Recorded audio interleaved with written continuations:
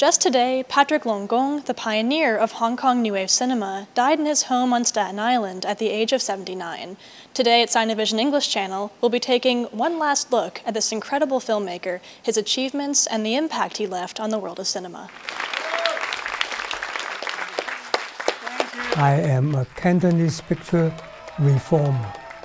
I really work very hard to make better quality film, but not just get into the market and grab the money and run. I make films not only by entertaining them, but also that I hope I can influence them to pay attention to the social issue.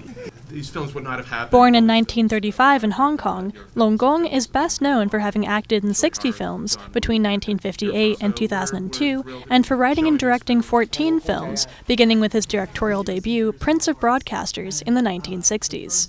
His most famous directorial works included The Story of a Discharged Prisoner, Teddy Girls, Hiroshima 28, and Yesterday, Today, Tomorrow.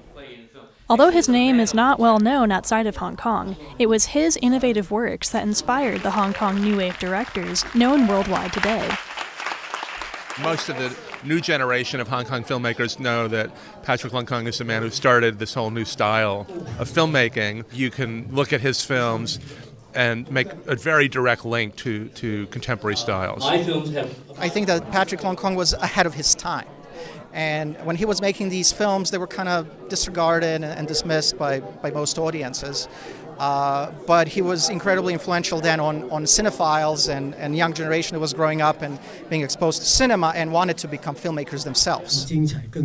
When Longong began directing, Mandarin language films dominated, even in Cantonese-speaking regions, and Cantonese films in general were looked down upon as being of low quality.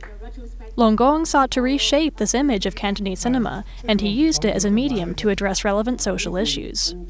Mandarin language films were really dominating the industry, but he decided to really focus on Cantonese language cinema and to tell stories about, kind of working class, lower class people and gangsters. He is really the seed that Cantonese cinema in the 70s and 80s sprouted from.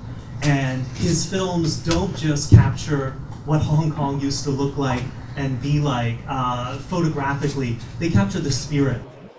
This summer, the Museum of the Moving Image celebrated Longong's career with a retrospective film screening series showcasing 8 of his films, plus a remake of one of his films by John Woo and Choi Hark.